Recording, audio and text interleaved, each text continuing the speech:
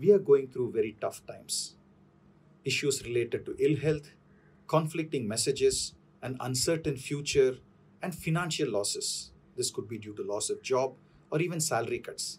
All this is a recipe for mental illness. We are facing an uncertain future, and maturity is defined as the ability to handle uncertainty. But I find that a lot of people have difficulties coping with the current situation. The isolation, the emotional disturbance, the confusion, all this can translate into irrational behavior and emotional outbursts. During times like these, we need to communicate. We need to discuss the issues and get clarity on how to go about dealing with this. This can be with a family member, a trusted friend, a doctor, and sometimes we may need the help of a therapist.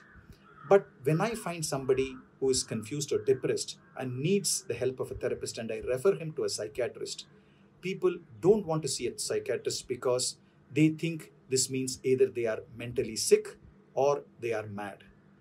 Unfortunately, the current generation do not communicate well. They are glued to their devices, they are on Facebook and Twitter, but they don't talk with friends, discuss with family members. I think this has to change, especially during times when such a crisis is, we are facing a crisis, and there is a lot of emotional disturbance and uncertainty. We need the help of friends and family.